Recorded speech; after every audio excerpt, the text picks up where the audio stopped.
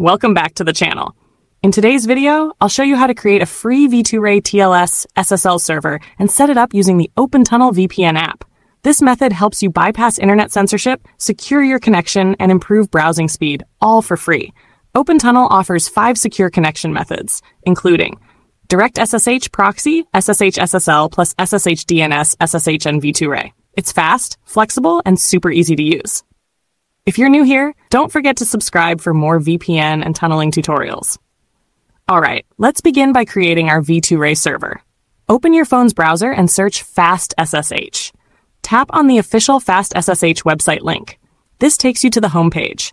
On the top navigation bar, look for the V2Ray option and tap on it.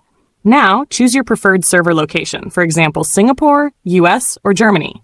Once selected, click the Create V2Ray Account button. You'll land on the account creation form. Enter your username, tick the reCAPTCHA box, and hit the Create Now button. In just a few seconds, your V2Ray TLS SSL server will be generated.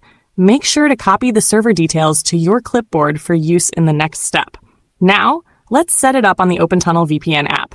Head over to the Google Play Store. Search for OpenTunnel VPN. Tap Install, and once it's downloaded, open the app. On the app's homepage, you'll see 2 main buttons, SSH and V2Ray.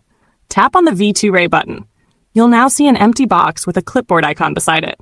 Tap the clipboard icon, and your V2Ray server details will be automatically imported. Once imported, simply hit the large Start button. Within seconds, you'll be connected and ready to browse securely and freely. Want to customize your server or add an SNI? Just tap the Edit button to open a new window. From there, you can modify your settings, then hit Save. And that's it. You've successfully created and connected to a V2Ray server using the OpenTunnel VPN app. If this tutorial helped you, please don't forget to like, subscribe, and share this video with your friends. Got questions or issues? Drop them in the comments below. I'm here to help. Thanks for watching, and I'll see you in the next one.